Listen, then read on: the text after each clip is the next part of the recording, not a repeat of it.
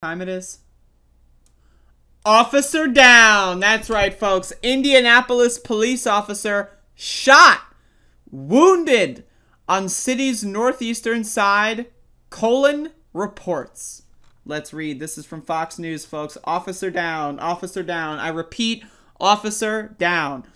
An Indianapolis police officer was hospitalized in stable condition Wednesday night after being shot on the city's northeastern side, according to reports. The police officer was not immediately identified, and there was no word from police on whether any suspects have been taken into custody. Police have been called to the scenes shortly before 9 p.m. on a report of domestic disturbance. Fox 59 of Indianapolis reported when they arrived, the suspect fired at them, striking one of the officers in a leg, according to the station.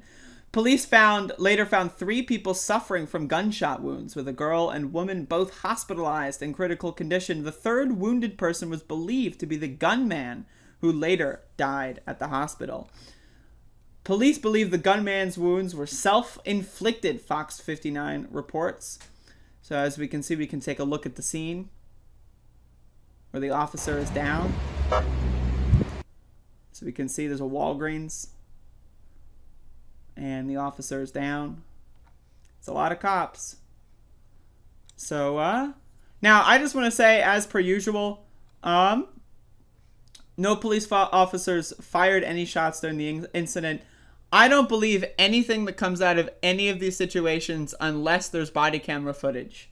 There is no way in hell that I would ever listen to anything a cop says in any capacity ever and at all. I will never listen to what a cop says.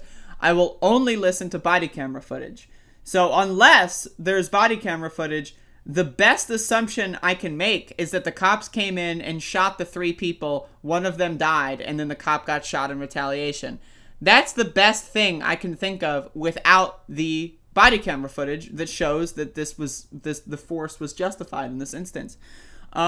We all know that police are well known to lie about everything all the time. I would like to cite the recent scandal of the San Diego Sheriff's Department making a completely fake video about exposure to fentanyl. That went viral. Maybe I'll cover that, the debunking, tomorrow.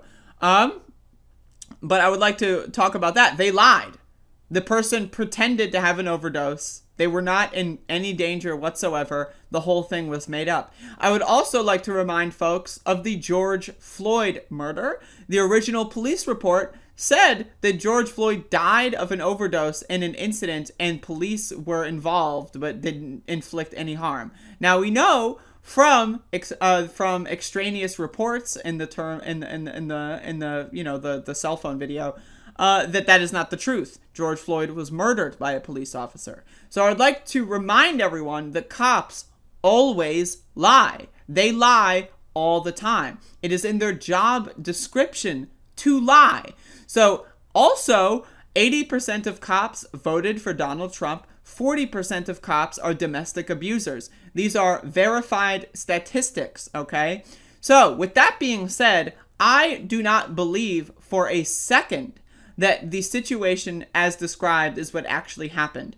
I think it is way more likely that the cop went in, shot all 3 of them, and then killed one, and then shot himself so that it would look like, whatever. Then he can get away with it. That, to me, is far more likely. And if you want to convince me that that's not the truth, release the body camera footage.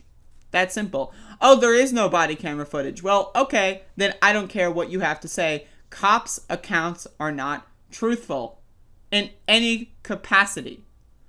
So, officer down, folks. I hope he has a rough recovery.